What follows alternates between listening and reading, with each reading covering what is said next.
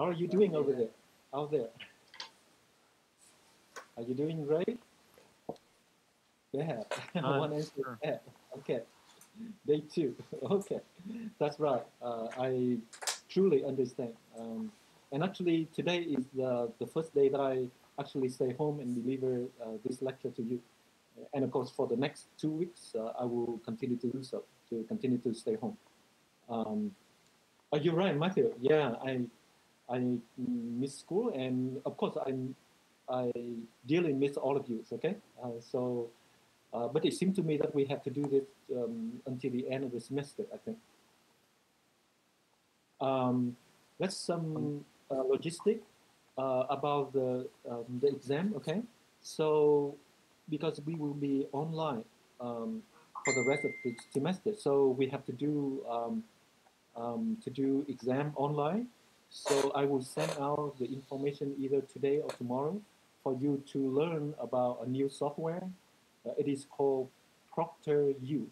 Okay, so make sure that all of you have computers, and make sure the webcam works on your computer. Okay, so that I can monitor the activity when you are doing the exam, because with the webcam, I can see all of you. So even for me, I have to learn how to use that software as well. So I will send out the information, the link, and um, uh, all the links for you to train in advance. Okay. Okay. So let's start the lecture. I hope that you understand um, uh, the lecture, the chapter 7 lecture, right? Up to this point, I think that up to the slide 17. And I remember last time we stopped right there. We stopped at this program, right? It's kind of not a small um, program anymore. So that's why maybe before uh, talking about this problem again today, I will actually review you a little bit for the low command, okay? Low command from the memory, because in this problem, we have an array of 10 elements. So I would like to review how to take the element of the array into the register and store it back, okay?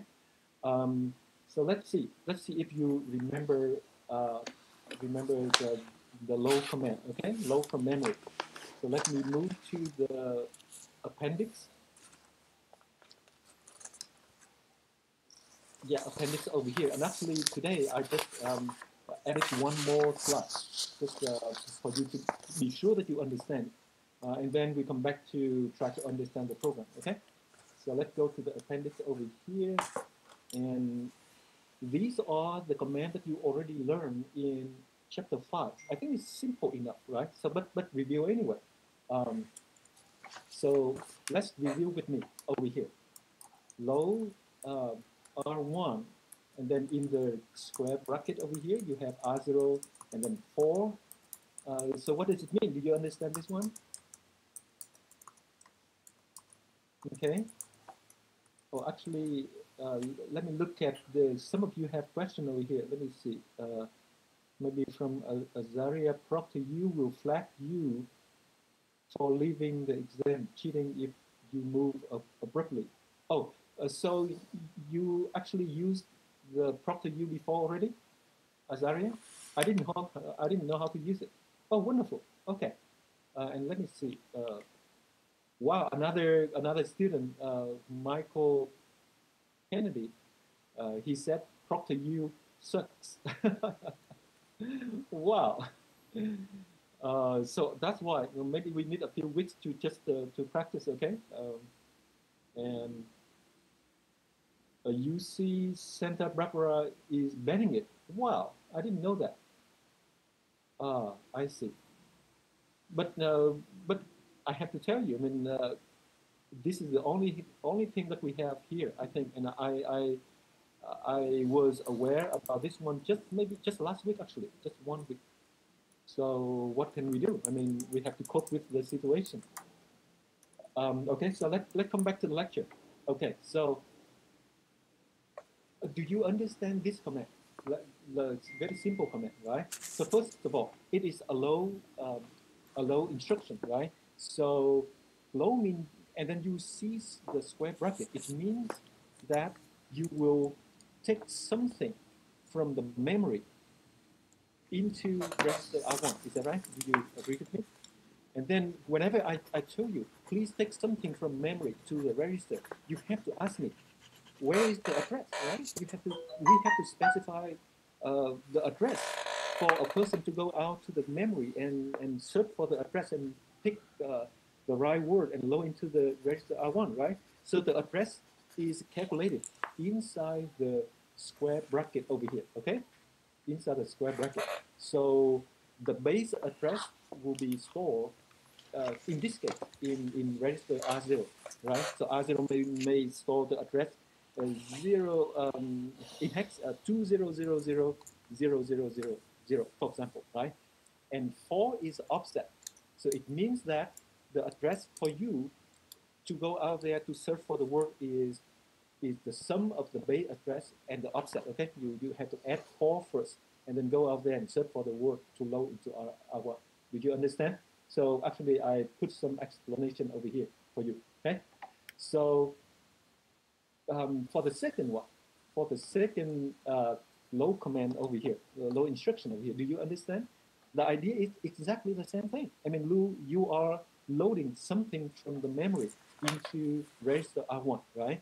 And again, the one inside, everything inside the square bracket is for you to calculate the address. So again, R0 is the base address, and R2 will store the offset, right? So R2 can be 4, can be 8, can be 12, blah, blah, blah, okay? So that's when you read this one, you know that, oh, the address will be calculated by adding the base address in R0 with the offset in R2, okay? Last thing, a little bit harder is for this one. So let's see if you understand this one and tell me. Okay, so let's see, let me look at some of the response over here. Christian said its address remain unchanged after the operation. Okay, yeah, R0 will remain unchanged because over here we don't have the exclamation mark, right? So R0 will be the same. We will not update R0. However, do you know how to calculate the address for you to search for the word to load into R1? Okay, so in this case, the base address is still 0. R0, I'm sorry, R0, okay? Okay, and then how about the offset? The offset is R2, no problem. However, not only R2, but you have to shift R2 by shift left by 2 positions to obtain the offset, okay? And then you take that offset and add with the base address in R0. Okay, so understand? A little bit harder. So let me repeat again. What is the offset in this case? The offset is specified from here to here, right? You obtain the offset by taking the value in R2, shift left by 2 bits, okay, to obtain the offset. And then you take that offset and add with R0 to find out the final address. And then you look into the memory for that address and load the word into R1, okay? Very good. So let the slide that I added early today, just for us to practice the last one over here, right? So let's move to the next one over here. Okay. So I was drawing this array of integer, okay? This morning. Okay. So please tell me how many words, how many integer, how many words? Because the integer is a 32-bit, right? 4 bytes. Okay. So how many words are there in this? I'm sorry, in this array? Can you tell me? Respond quickly. How many words? How many words are there? Kristen said, "Oh, 4." Ming said, 4. William, wonderful. You are so wonderful, so nice, and can respond very quickly. Wonderful. Okay, so 4. First, 1,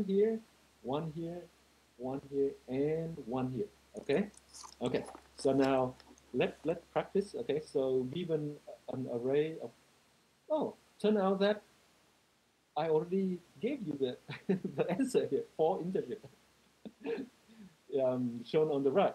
Okay, um, and then assume the base address is 2000000. Okay, so the base address is here. Okay, so that address is stored inside R0. Okay, okay. So now if you execute the command, the instruction, the first instruction over here, right? So what will be the value in R1? Okay, anybody can do that for me very quickly? Instruction what? Remember, this one is a little engine. Okay.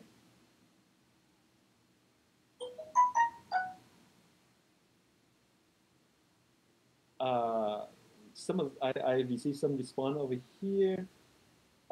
It's 000. Okay.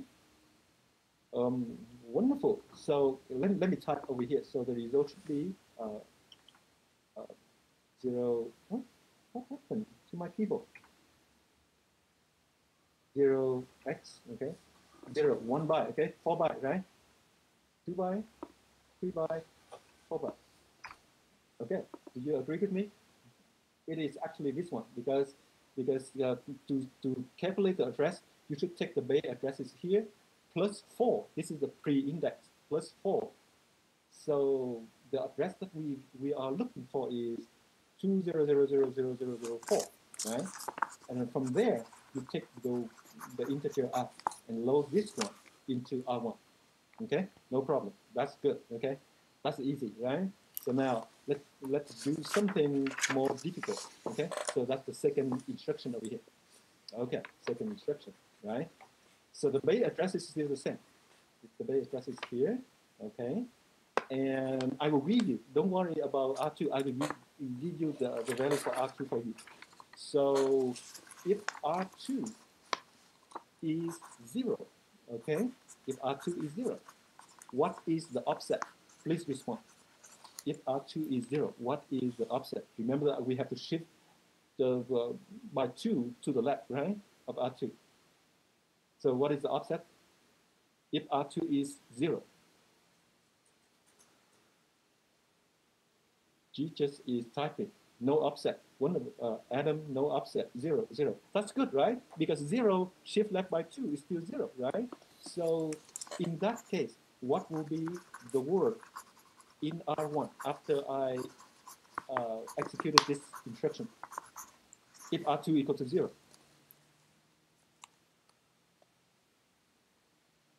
Kristen said ABCD 5577. Do you agree with him? And Ming also said the same thing.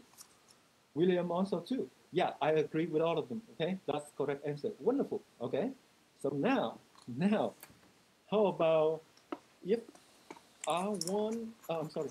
If R2 equal to 1, okay, what is the offset?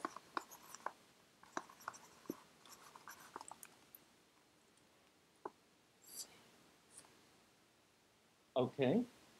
Christian said offset is 2. Mark said offset is 2. Adam said 4.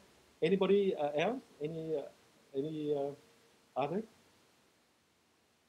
Ming 2. Kristen 4. William actually 8. Okay. You know what? I really appreciate all of the responses. Okay. Correct or incorrect, no problem. I accept them all. Okay. But the correct answer is actually 4. The offset is 4 if R1 is 1. Did you know why? Because just imagine if you have a binary value of 1, right? And if you shift left by 2 positions, will you obtain 4? Do you agree with me? Right? So let me type over here. So for example, if you have 4-bit binary number, right? So for to represent R2. So if R2 is 1, it will be 0001, for example, just 4 bit, okay? Right? That's 1, right? So now, if I shift that one to the left by 2, I will obtain 0, 1, 0, 0. Do you agree with me? Do you agree with me? Right? And that is actually 4. 0, 1, 0, 0 is 4. Right? Understand, right? Okay, so now, if R1, if R0, if R2 is 0, you will take that, you will take this one into R1, right? If R2 is 1, then the offset is 4, right? It's equal to this one. So the word, the integer that we will pick up from the memory and load into R1 is actually this integer, right? 0, right? How about, how about if R2 equals 2? What is the offset? Wonderful. Now you, all of you get the idea. Exactly, right. So shift left by 2 is basically equivalent to multiply by 4, right? So if R2 is 2, then the offset is 8. And then what word will you load into R1? That will be this guy, is that right? A, B, C, D, 5, 5, 7, 7. Is that right? Right? And then if offset is a 3, right? Then you will take this one, A, B, C, D, 5, 5, 7, 7 into this, this integer into R1. Okay, so now you will see by this point, I think that you see the point, right? So if you really want to take the, to access elements of an array, for example, right? So you can use the loop index in here, right? You understand? So if you increase the index from 0, 1, 2, 3, something like that, you will sequentially take the word sequentially over here, this one to R1 or this one, right? Next time you will take this one. When R2 equal to 2, you will take this one. When R2 equal to 3, you will take this one, right?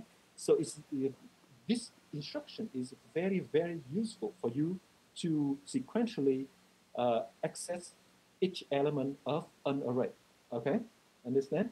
So with that, let's go back to the program that on, let me see, on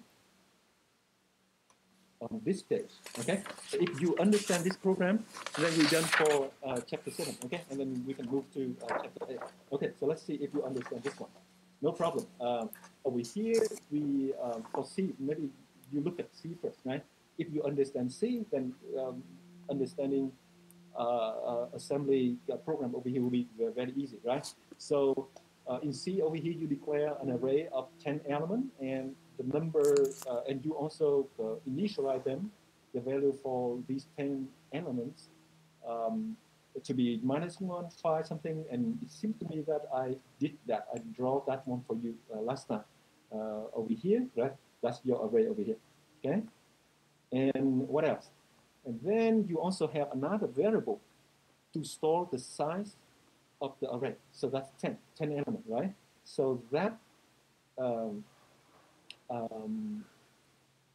that size variable, number 10, so I store in register R3 over here, okay? So you can see over here for assembly language, we store the array in here by using the directive BCD, right? You already know to allocate the memory over here and also to initialize the values for the array over here. And I also have a variable size over here, okay? With the label here, I use the label size over here to denote the variable size, and I store the number 10 in there, okay? And okay, and that's done for the area data area over here. Okay, so this is the C over here is equivalent to assembly over here. Okay, so now let's see. Okay, so now let's go to the main program over here, right? So this is just something declaration, some kind of directive that you already know already. So I don't need to go get into this point. And the net loop over here, we don't really need to get to that one because you know this one already. We talk about that again and again. So your job is only to understand from here to there, and we're done, right? So first of all, look at over here. Look at the C program, right? So the strategy is, you know what, to search from sequentially, to search from here to there. That's all, right? So first of all, we initialize the we have two variables over here. So the max location, right? Max location is the index of the max value, right? So what we really want to have is the program will return 5 because the max value is 23 over here, right? And the index for this one is 0 here, 0, 1, 2, 3, 4, 5, right? We would like the program to return 5. That's the first one. And store in the variable max location, okay?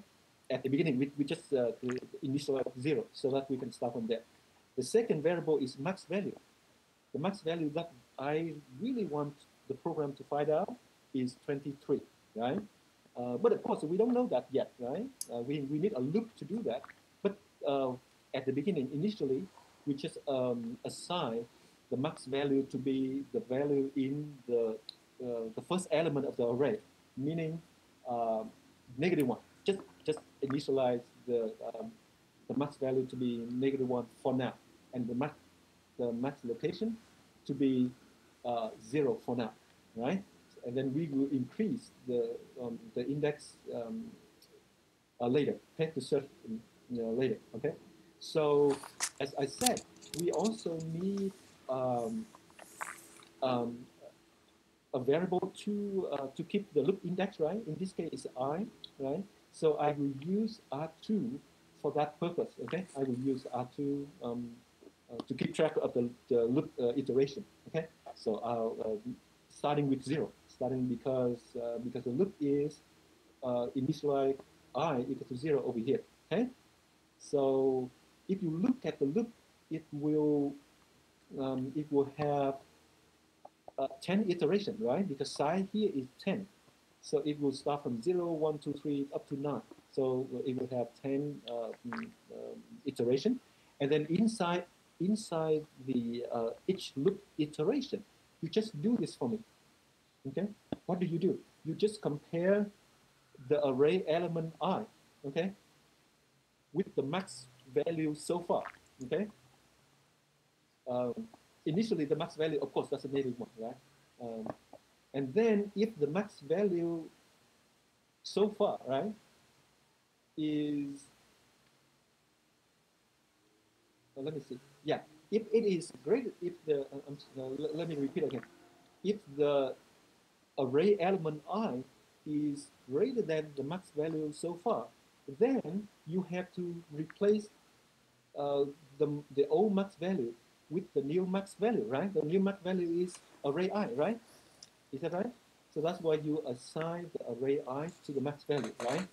And then the location of the max value at that instant is I, right? Okay, right? For example, we start from, let's say, when I equal to 1, for example, when I equal to 1, okay? Array 1 is which element? Array 1 is 5, is that right? Do you understand? And then you will do this comparison. Is 5 greater than the max value? Remember the max value previously is -1, right? So of course 5 is greater than a -1. So that's why you have to replace max value with 5, is that right? So you assign 5 into the max value over here. And the max location is now 1, is that right? Okay. But you're not done yet because that's only, you just look at only 2 elements, right? So you have to increase I to 2, right? So you will get to the element 3 over here, right? So you will ask yourself again, if 3 is greater than 5, right? Of course it's not. If it's not greater than 5, then you don't do anything, right? You just come back here and go and increase the loop index again to I equal to 3, right? So when I equal to 3, it's actually go to A over here, right? So now, if I equal to 3, then you can see that A is greater than 5, and then you replace the max value, replace 5 by 8, right? and the max location will be updated to 3, right? So, and so on. If you do something like that, finally, you will get to 23, right? And the max location you will find out is 5, and the max value is 23. And then for later on, for these values, it will never go into the if statement anymore because all these values are smaller than 23. Okay? So do you understand? Okay. So before looking at the assembly program, let's just try to remember a few things. So R3, I use R3 to store the array size variable 10. Okay, size, the array size over here. That's in R3. Okay, I use R2 for the variable R, the loop index. Okay, and R0 for the max value, and R1 for the max location, max index. Okay, so these two will probably change every iteration. Okay, it will be updated, right? Depend on the condition, the if condition over here. Okay. Okay. So with that, let's look at the assembly program from here to here, and we're done. Okay. So first of all, as I said in the previous slide, I like to load the side here, number 10 over here, into register R3. Okay, so these two instructions will have that effect. The effect is to load number 10 here from the memory to the register R3. And this one you already know already. I asked you about that in midterm number 1, so I will not repeat it, right? So just remind you that after these two instructions, 10 will be in register R3 as I said over here, okay, right here, okay. And what else do we have to do to do the setup? We should initialize the max location to 0 and the max value to the element array 0 as well, right? So that's what I'm doing like this. Okay, let me see. R1, right? R1 is the max location over here. So I initialize it to be 0. I just move 0, copy 0 into R1. So that is here. That's for that, right? And lastly, I'd like to ask you how to load -1 from the memory to register R0. And you already know, right? So if you really want to know the first element over here, you basically have to know the address, basically initial address of the array, right? So maybe the array starts from here, right? So you have to know the address of that one, right? Okay, so let me come back to here and look at over here, okay? So you can see array has a label over here, right? And this label implies the address. So first of all, you load that address into R4, right? And then you use R4 over here. You use that address to load the first element, right? The element at that address, at the array address, into R0.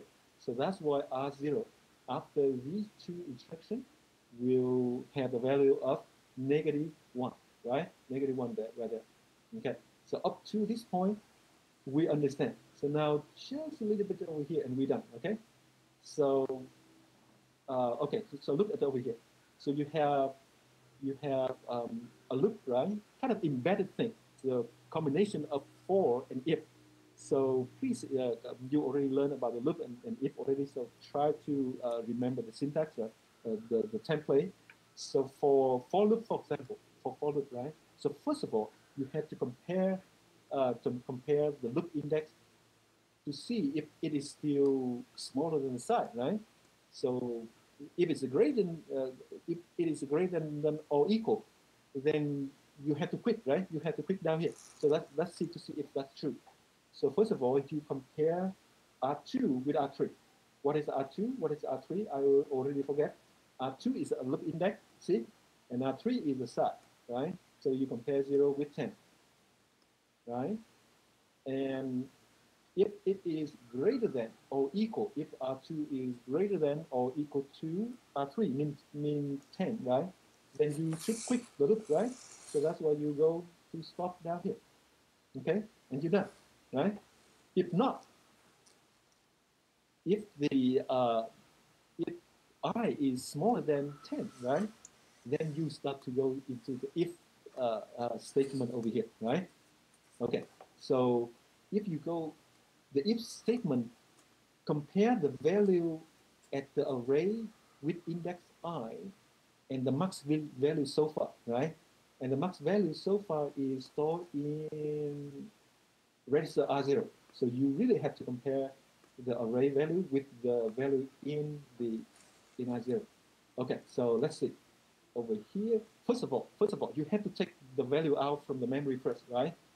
And this is exactly what we just learned about, right? We just learn to load something from the memory into register R5, okay?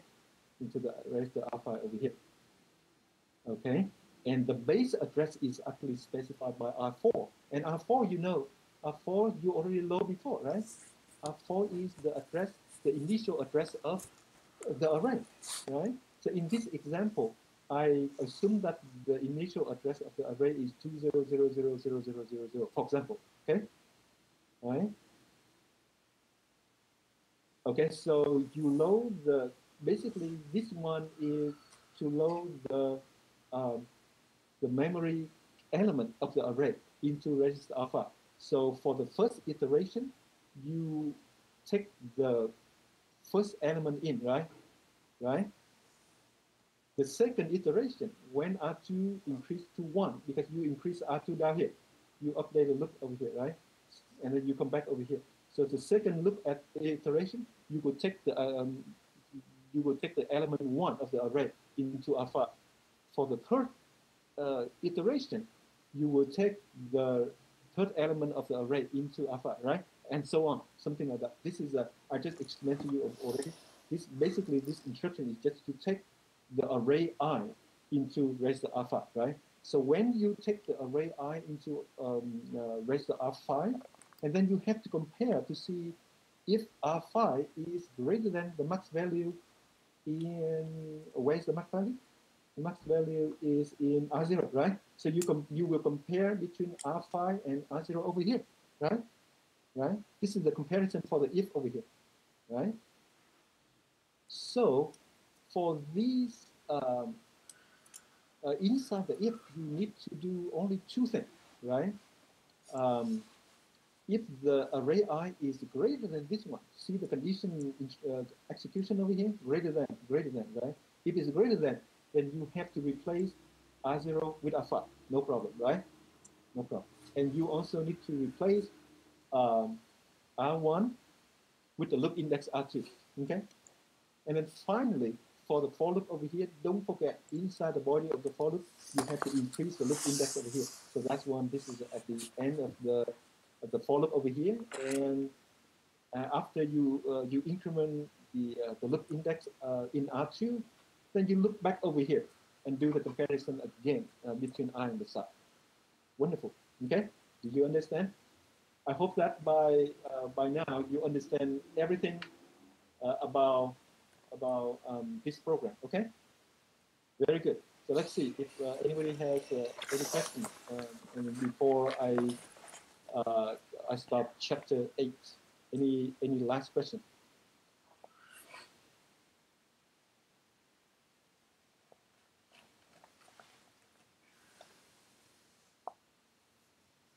Okay, so Matthew asked if instead DCD we have DCB. DCB, then it would be you have the right idea, okay, the correct idea. However, I don't believe that you need one over here, okay, because here one means you shift one, and shift one means multiplied by 2. Remember, for bytes, you don't really need to shift anything. You just remove this part, okay, just R2. Yeah, and that's it. That's good. I'm happy that I'm glad that you know that and you asked the question for many other students as well. Probably they will have the same question. Very good question. Okay. Any last minute question? If not, then please wait for me 1 minute for me to load the new lecture into this, right? I will unload the old lecture, chapter 7, and load chapter 8 for you, okay? So please wait 1 minute.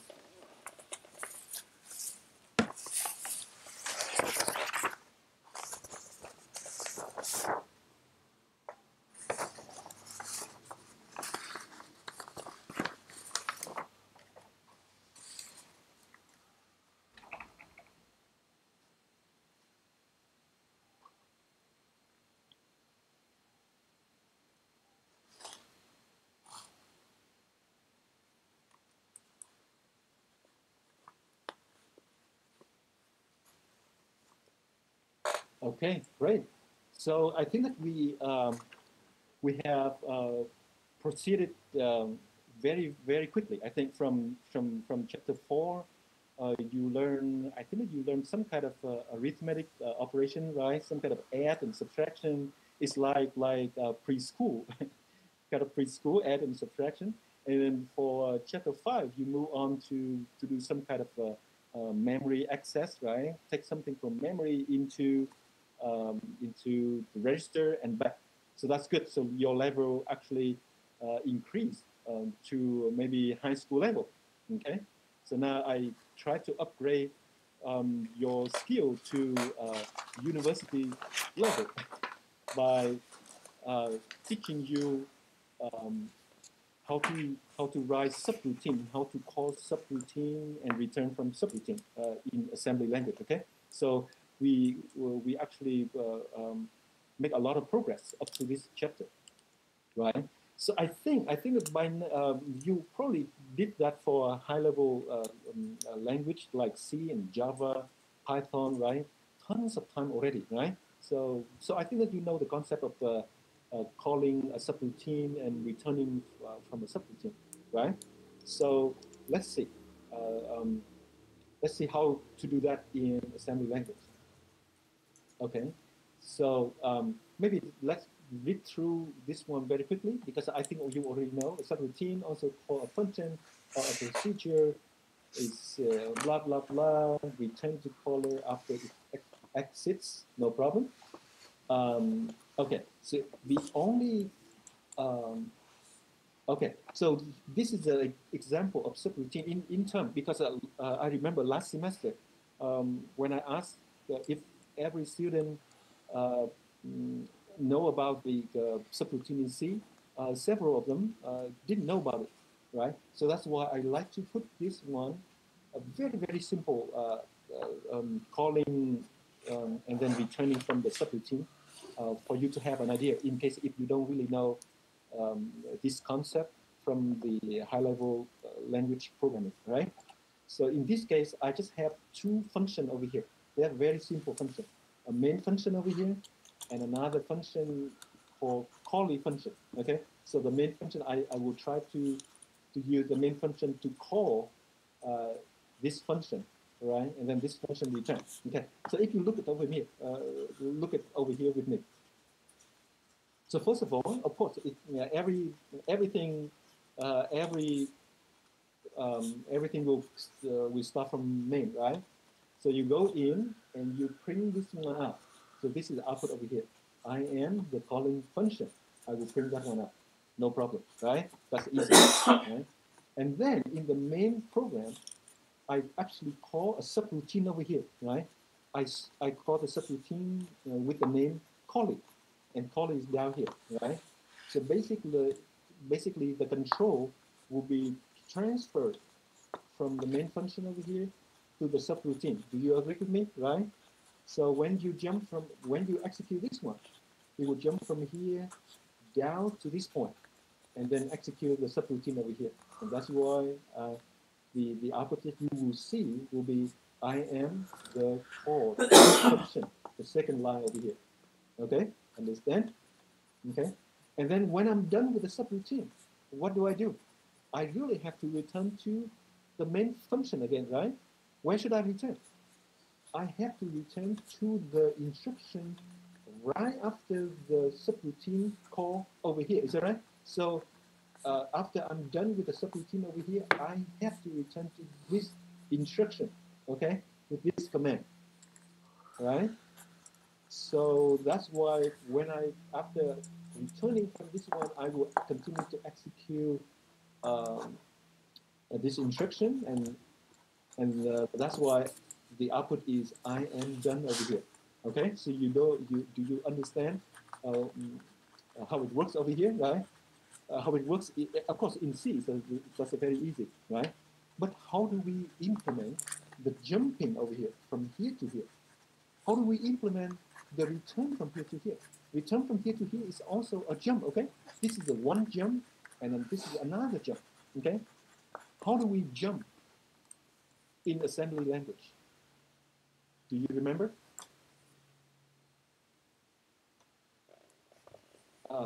Let me open chapter 5 over here. Let me see chapter 6 actually. That's the branches. So let me show you. If you don't remember, then let me remind you. Okay. So let's see. I have to share the screen. Let's see. Share application. And okay. I hope I share correctly. If you can see it.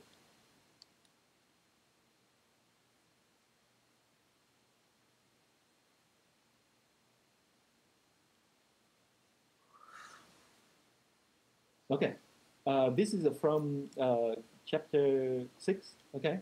Do you remember this one? Last time I told you, okay, maybe for now, just care about branch and branch link, right? Because at that time, actually, I just want to teach you the loops and if, right? However, now we learn about the subroutine call. So probably you have to know about BX as well. So branch is usually used in unconditional, or maybe if you add some conditional suffix services over here, you can use for if and loop, right? But for calling subroutine is actually we mostly use these two, branch link, for jumping to the subroutine, okay? And BX to return from the X routine, from the subroutine, these two. And that's these two we will focus on today. Okay, so let me return back to the main lecture. Okay, so two jump over here. So this one you will use BL. Okay, and this one you will use BX. Okay, right? Okay, so let's go to the next one. Okay, so I introduced the register a little bit at the time for you. The last time you already learned about the 13 general purpose register, right? For you to do calculation, no problem. That's one you know, right?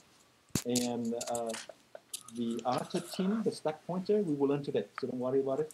So PC you already learned. PC is to specify the address of the next instruction that the processor will execute, right?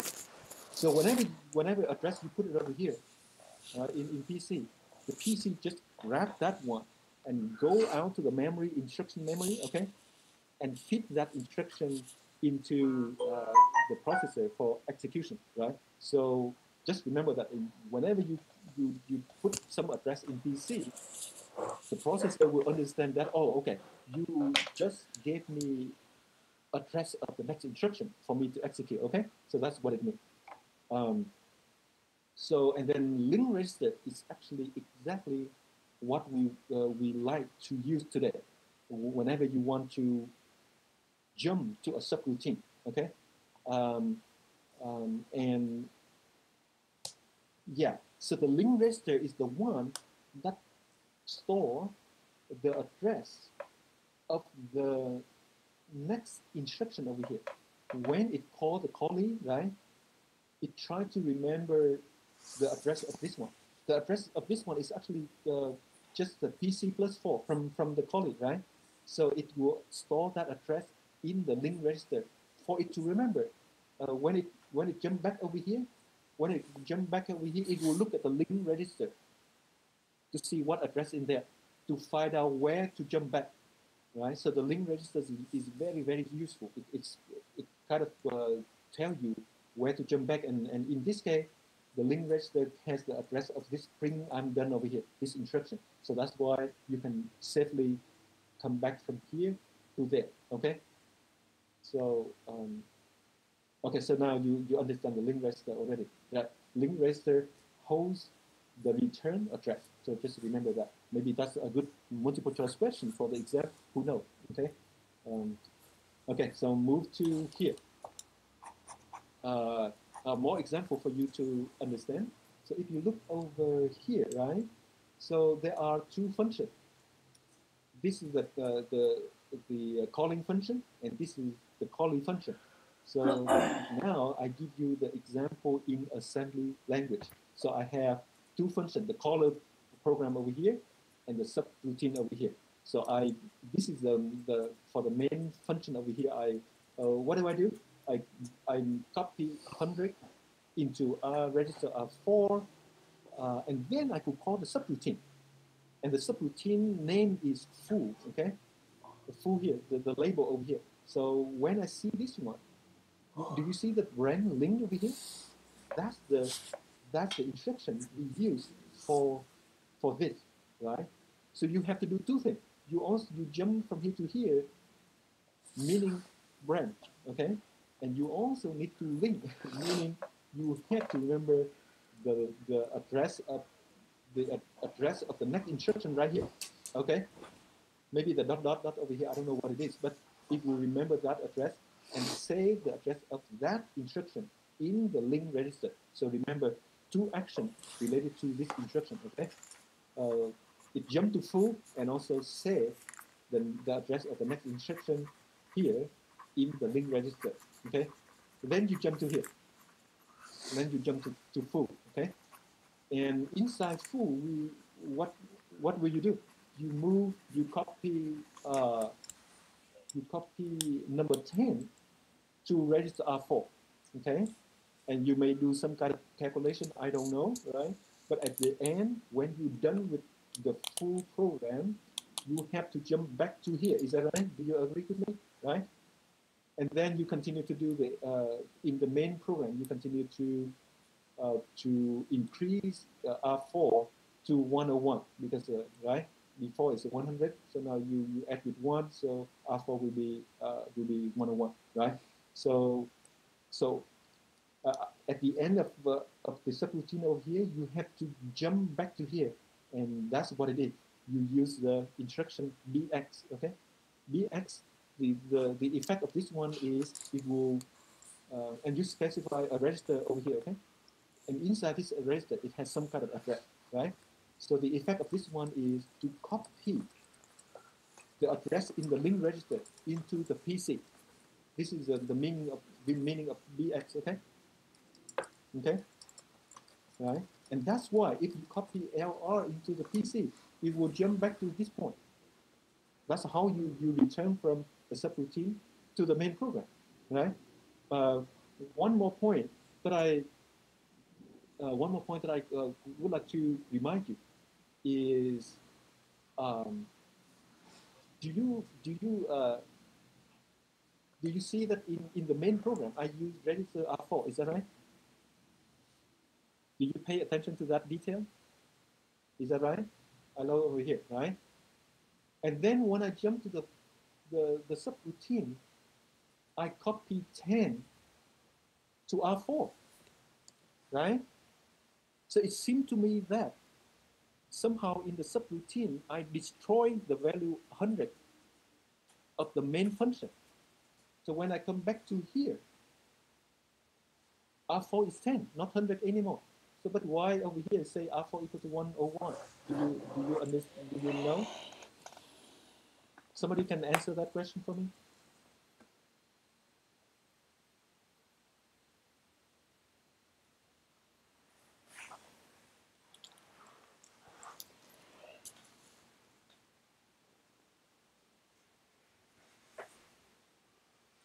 Lingers only remember the value from before. Oh, Kristen, yeah. Lingers that just store only from whenever you jump, you have a subroutine jump, right? It will store into the lingers at that time, right? Okay. So anybody answer my question about R4 over here? It seems to me that the full here actually override the R4 over here. That's too bad, right? That's very bad. It should not. So anybody tell me the solution? How to avoid that situation happen? Remember, this R4 is the same R4 over here. The processor just have one R4, and it is shared between the subroutine and the main program, right? So when you share between the two, I mean, the subroutine can destroy the value of the main program. So how to avoid that situation? Any suggestion? Will we want to use another register? Can you talk a little bit louder? Sorry. Would we use another register then? Or you move that, you save the old R4 into some other register? Oh, I understand. You mean that for the main program we can use a different register, and for the subroutine we use a different register. Is that right? That's what you mean? That's what I was thinking. Wonderful. Yeah, that's one solution. That's right. That's one solution. However, remember that we don't have a lot of registers, right? We have only 13. So now if you run a huge program, then I think that there will be a conflict between the two, right? Because you have a very limited number of registers in here, right? So you will have a conflict. In this case, only one register, so maybe you can use a different one, right? But for example, if the main register use 20 of them and the subroutine use 20, right? So how can you avoid?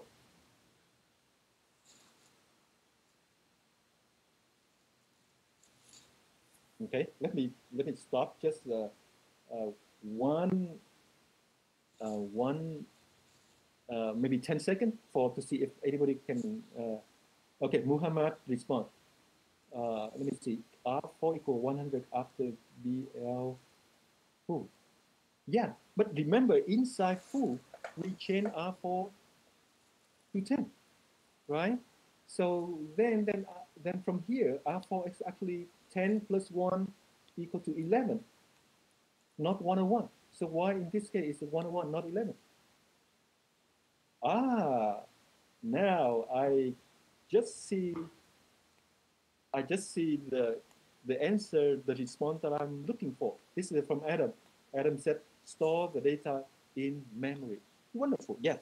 If you anticipate that the subroutine will destroy some value from the main program, right? Then why don't you save it in memory, right? You save it in memory. So you save 100 in memory. And then after saving, the subroutine had to do that, to save that in memory. And then you can do whatever you want to do with R4. And then at the end, you upload the value 100 from the memory that you saved before, upload back to R4, basically to restore the R4 value to 100. And that's why in the main program can continue to proceed without interruption over here. Understand? So that's good. So we will learn about that one at the end of today. So mainly in this case, you have to save the value of R4 in a special region of the memory. It is called stack, okay? Stack. In this case, we store the value in the stack, okay? Wonderful. Okay, so let's move on.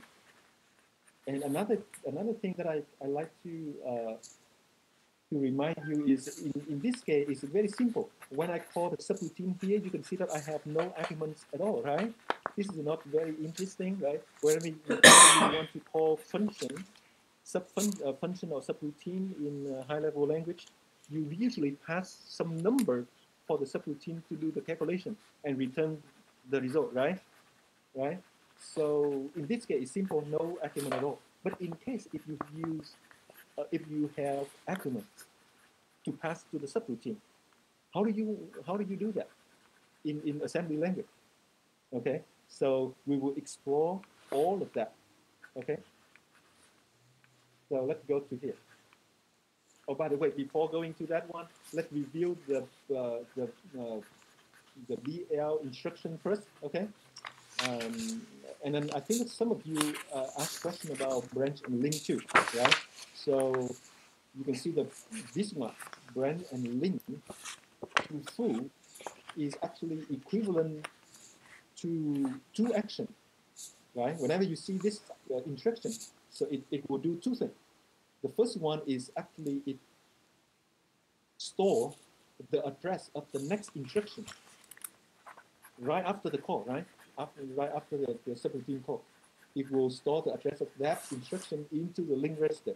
And then it will jump to the label, meaning it will copy the address of the subroutine into the PC, into the programming counter, right? Whenever you copy anything into the programming counter, the processor will execute that command because that the address, that the one in PC will specify the address of the instruction that will be executed next, right?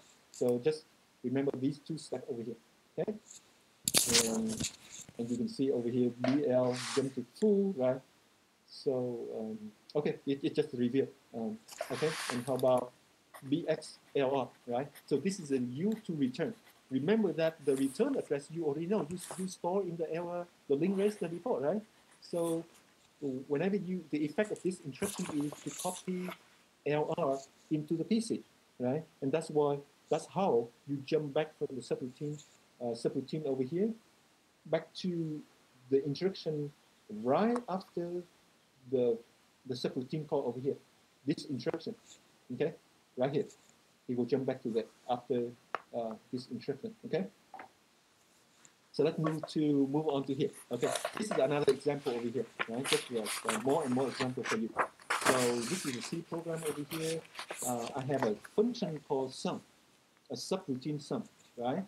And the subroutine here, different from before. In this case, I have the subroutine here accept two arguments over here, two numbers, A1 and A2.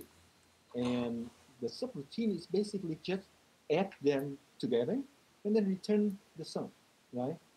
Return the sum. So in this case, you can see the main function over here. This is a subroutine call over here, okay? Subroutine call over here. So jump to here, and then it will do the adding, and then return the sum here, and that sum will be assigned to variable t, to the global variable t. So the subroutine call is here, okay? So if you really look into the assembly language, the corresponding assembly language, it is right here, actually, right? So now I can tell you, now I just asked you, how does the main program pass the arguments to the subroutine? So there is a convention. From now on, you have to follow that convention, okay? So if you have one argument, you could put that argument on register R0, okay? That's how you pass it. And then the subroutine will pick up that value from register R0, okay? How about if you have two? If you have two arguments, two words, for example, right? Then the second word you have to put in register R1 before you call, okay? Something like that, okay? So if you have three words, if you pass three integers or something like that, you have to put the arguments in register R0, R1, and R2, blah blah blah, okay, and so on, okay.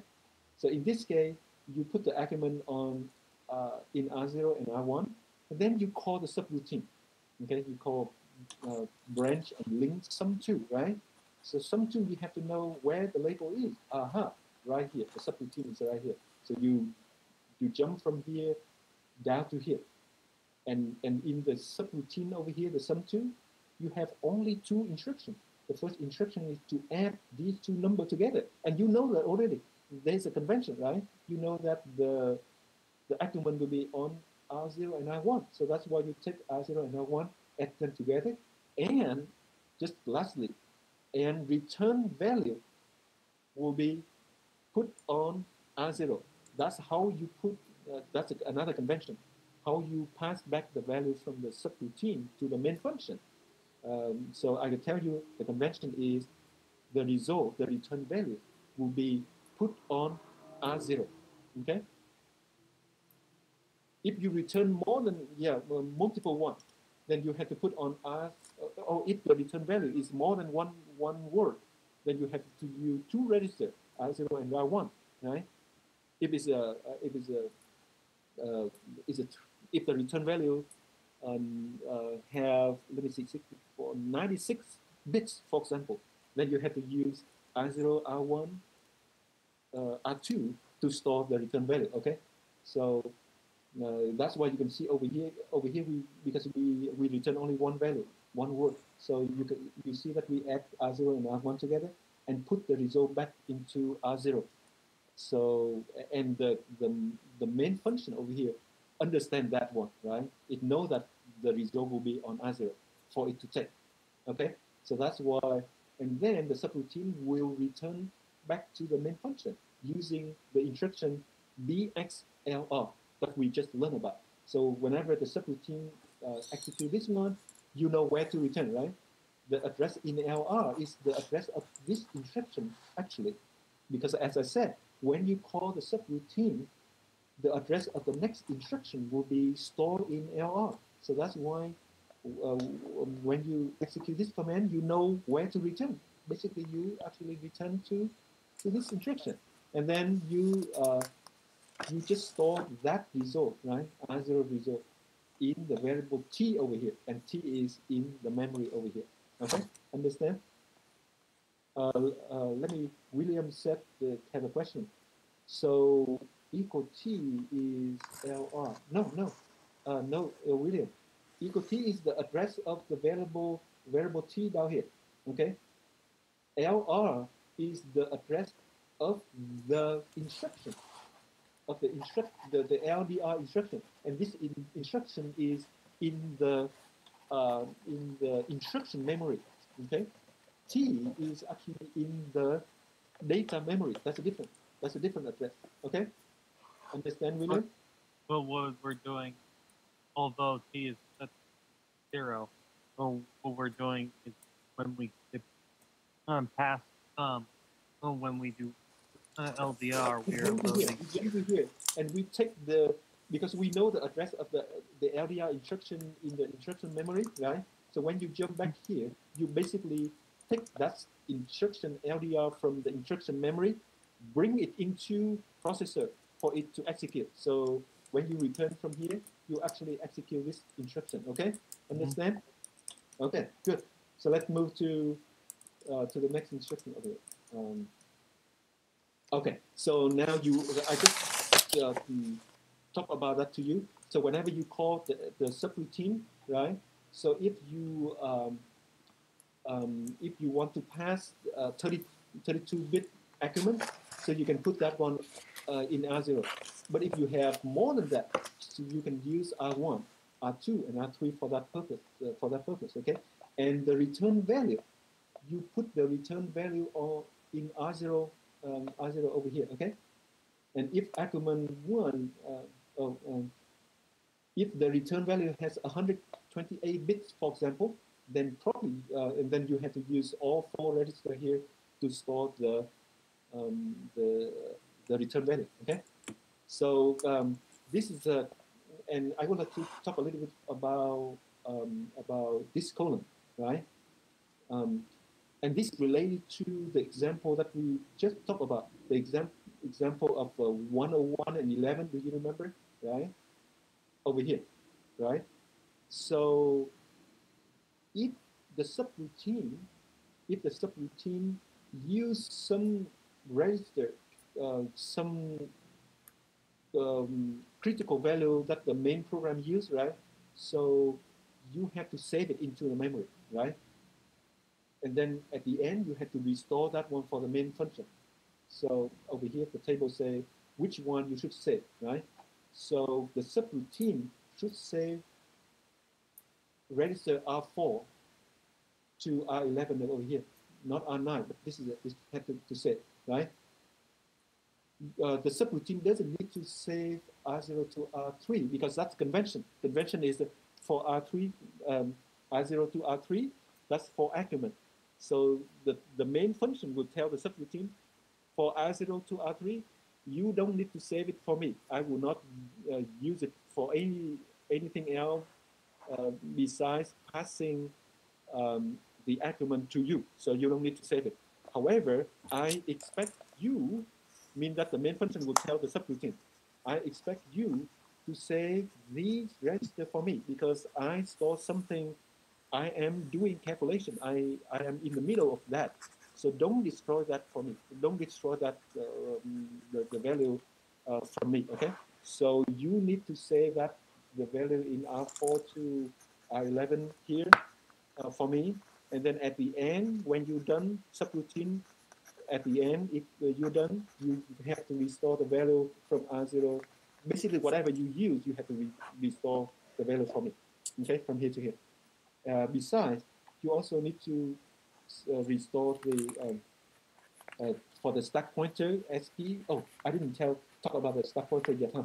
Okay, so maybe that later. But this column will tell you which register the subroutine needs to save for the main function and needs to restore at the end of the subroutine. Okay, so the link register here a little bit confusing over here. It's saying no over here. If you call the subroutine only one time, you don't need to save because that address is actually in the link register already, right? Nobody destroyed it. However, if the subroutine calls another subroutine, right? And then it would destroy that LR, the link register. So in that case, you really have to save the LR register as well. Understand? So let me repeat again. The LR, if your subroutine doesn't call anybody, then you don't really need to save the LR register.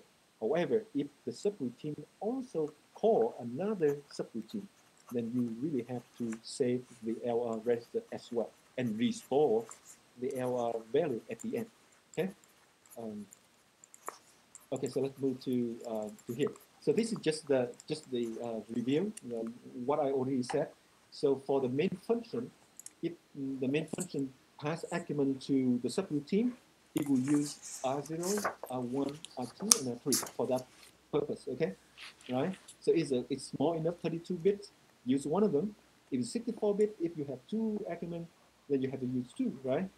And then you pass that for the subroutine, right? And the subroutine will return the value and put on the return value in the register R0. Okay, and this is already convention. The subroutine and the main function understand the convention, right? So after the subroutine return, the main function knows that, oh, okay, he already put the result in register R0 for me, right? If R0 is bigger than 32 bit, then it will expect the result into other register as well, R1, R2, and R3, right? So maybe the question is, what happens if the main function has more than four words, right? So what do you do? How do you do that? How do you pass the value to the subroutine? The convention here is only from 0 to R0 to R3. Anybody can give me an example, a suggestion?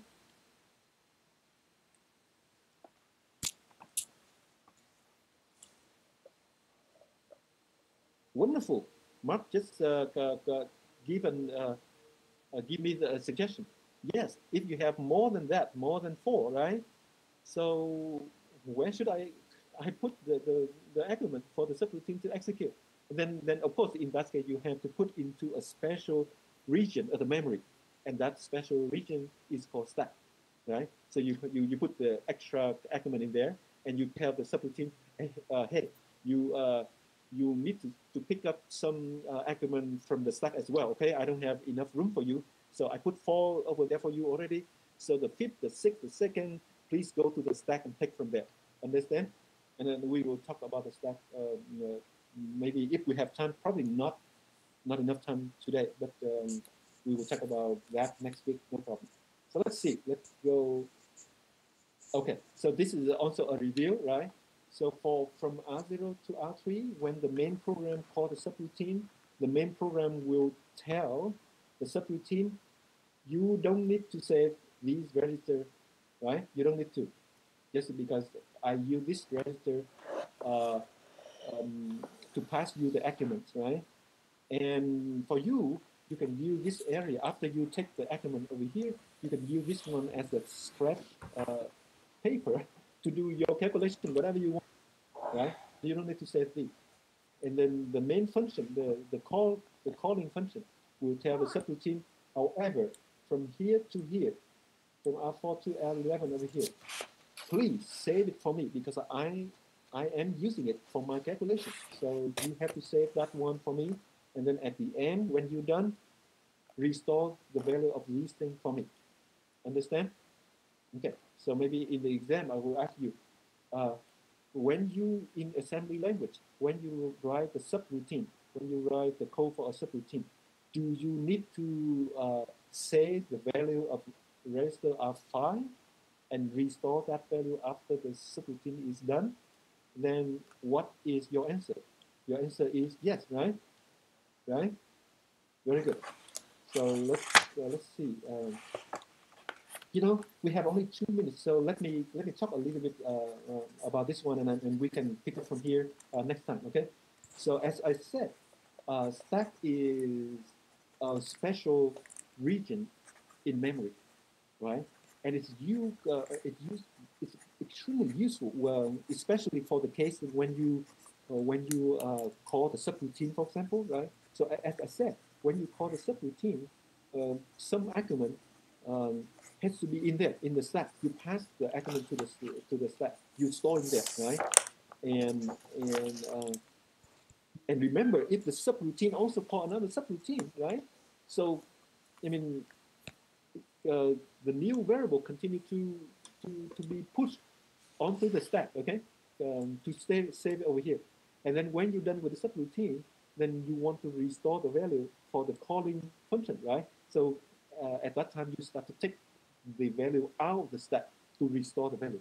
So the stack is very useful for that purpose, for um, storing something, for argument, for example, right?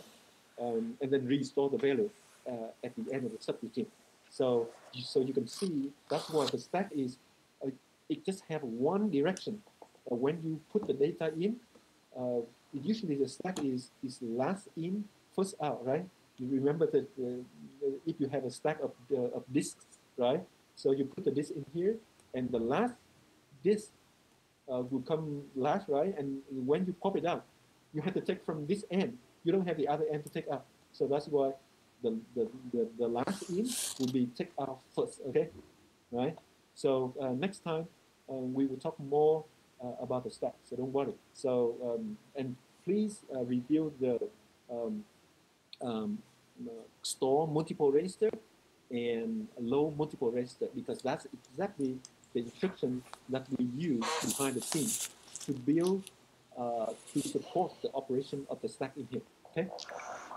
With that, do you have any last questions?